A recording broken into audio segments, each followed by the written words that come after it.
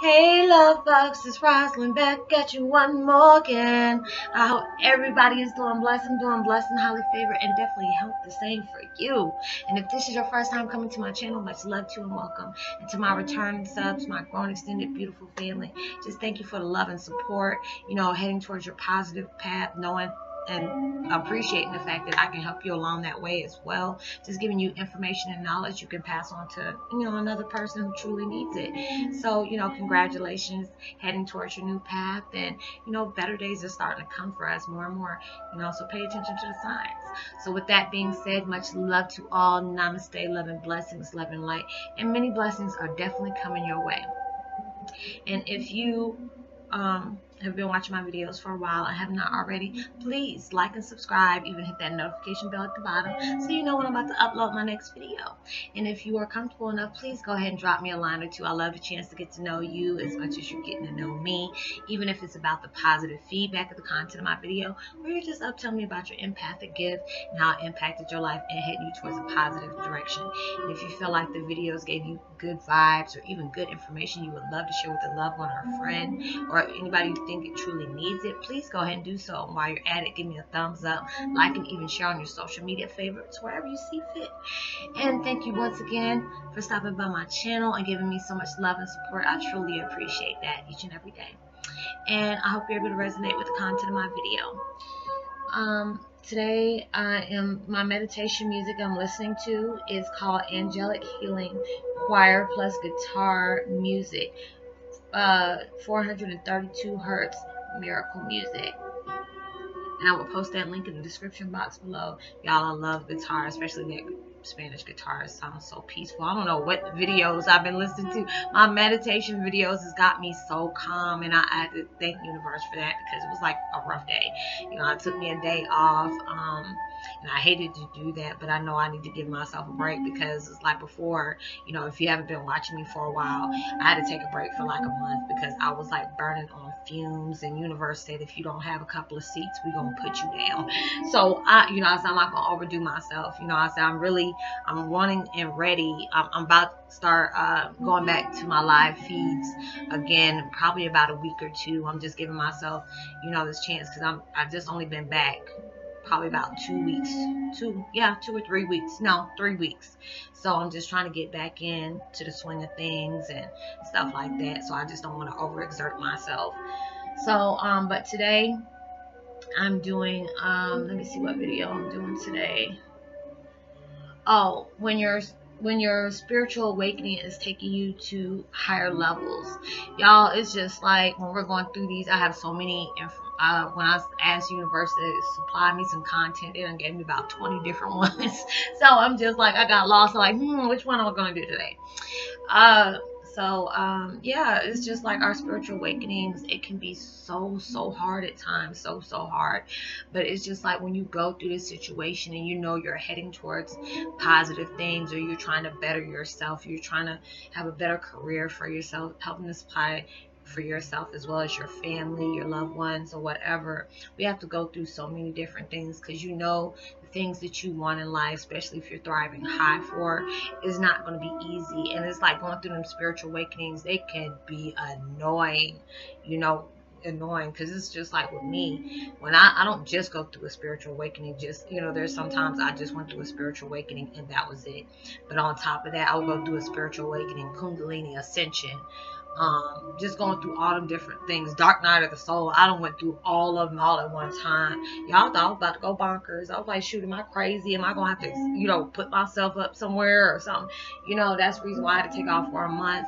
It's like right before I stopped, if you're just now starting to watch my videos and you haven't watched the ones from my about a month or two ago, y'all was breaking out. My face is still starting to break out.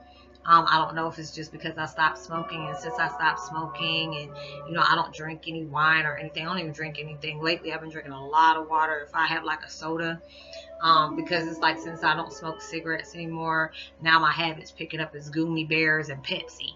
So I done gained like 10-15 pounds from that. But lately I started back working out again, going on nature walks, and drinking a lot of water. I know the last couple of days I've probably been drinking about about 8, 9 bottles of water, like back to back to back to back to back. Even though it makes me go to the bathroom, you know, I'm just like, you know what, that's good because I can't stand water. I can't stand the taste of it.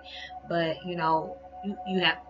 You just, you know, you gotta drink it. It's supposed to be good for you. Well, it is good for you. But you know, these spiritual awakenings we can go through, it can be hell. You know, it takes us through so many changes, and it can get to that point where you're ready to give up on life as well as the situation as you're aiming for itself.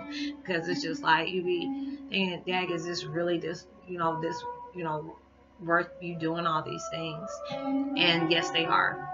You know, because there's times you probably want to give up, and then there's somebody that'll come talk to you, or you'll get a download, or you know, you'll get encouraging words. You know, everything happens for a reason. It's just like I love doing my videos, and it's just like, you know, you have to do what you got to do. I'm gonna pause for that cause. I'm sorry, y'all.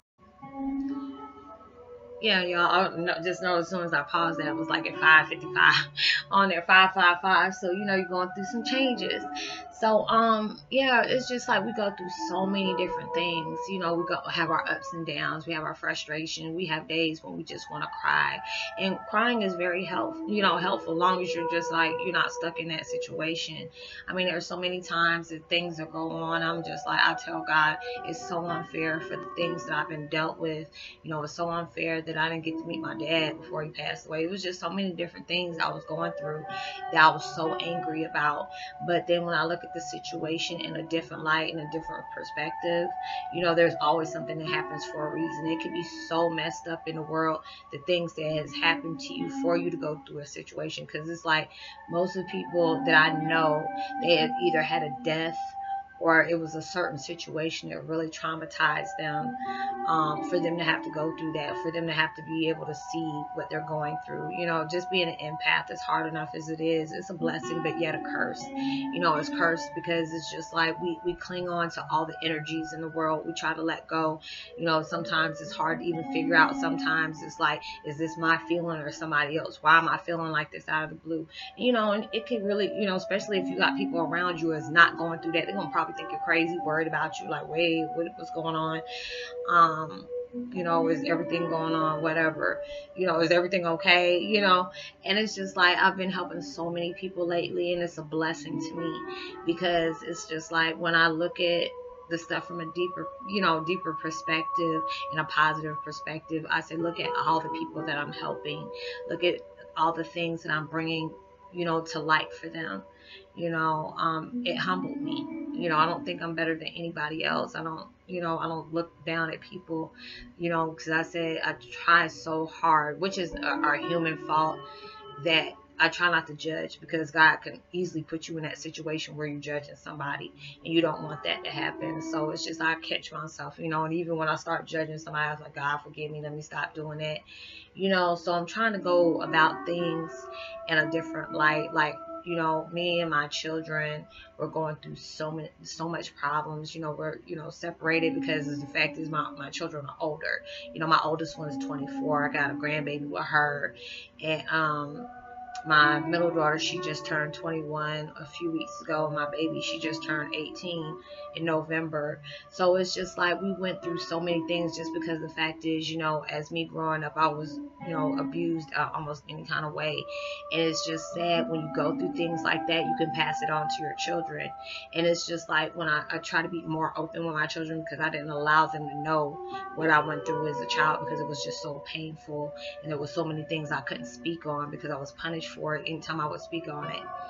So, you know, they're now starting to, you know, it took for the death of my father for me to start opening up. And, you know, it was really hard for them to believe or try to understand or even relate, because they weren't in a situation like that. They wouldn't know. So it's just like now, you know, after my situation where me and my mom had an oil and water relationship, and my mom had passed away, and it was like right before that, me and my mom got really close, and I was just like, thank you, God. You know, I always wanted me and my mom to be this way, and it was so good. But it was like I started hating God after she passed away. I was like, why would you give me my mother? You know, give me that relationship with my mother I've always wanted since I was a little girl, because it was like after her and my father broke up, it really took her to a deep, dark place. So we were very abusive towards each other. And then when we finally did that, you know, we got out of that situation. We started going out on dinner dates, mommy-daughter dinner dates. You know, we'll watch movies. We'll have a movie night and have a couple of drinks, and we'll stay up on the phone talking until 2 or 3 o'clock in the morning, or she'll stay at my house until 2 or 3 o'clock in the morning. You know, like what you do with girlfriends. And, you know, even though she knew she was dying because she didn't want to, you know, deal with, you know, holding on to the past. She wanted to be able to have a peaceful death, you know, even though it wasn't peaceful for her, but it was like the last moments of her life. I took care of her, you know, and even it was a sad moment for me, but I was so blessed that God allowed me to take care of my mom the way she took care of me. And it was like right before she was passing, you know, she was transitioning on passing away, she came to me in a vision when I was asleep, and she has told me, Roslynn, I'm so thankful that you were here to help me, you know, give my grandbabies a hug and a kiss for me. And, you know, I'm glad that you were able to take care of me, and I'm so sorry for the things I put you through. You know, she still comes to me, and she was, you know, for the things I found out that was really painful for me. She was already telling me before. She really couldn't tell me because she was scared I was going to leave her if I would have found out the truth then. You know, she told me, you know, your past is not very pretty, and, you know, for that, I'm truly sorry. And I said, it's okay, but, you know, things happen the way they happen. But it's just like when we go through all these spiritual awakenings, we can lose our parents, we can, you know, lose our husband, we can lose our wives, we can, you know, have a child that died, or all these other situations. And it takes for us to be broken for us to find out the full effect of our life, our full effect of our purpose. And you know, that's a hard thing to be dealt with. But when you look at the things that has brought you that tragedy, how many, you know, that big tragedy you had to go through to get towards all this positive stuff, you know, you know, you kind of wish it didn't have to be that way. But a lot of times, mainly those times, you have to go through something like that for it to, you know, interact that way. So just be patient with yourself and look at your life and look at the situations you've been dealt with and look at the bigger picture of that situation, and you'll understand why you had to go through that to get to that higher level. So I hope you were able to resonate with the content of this video. Much love to you. Peace and be wild. I'm going to go ahead and cut it short because I know it's going to take about 5 hours just for this one to go ahead and upload. So I'll go ahead and give another shout out in my next video. Much love, peace, and be wild.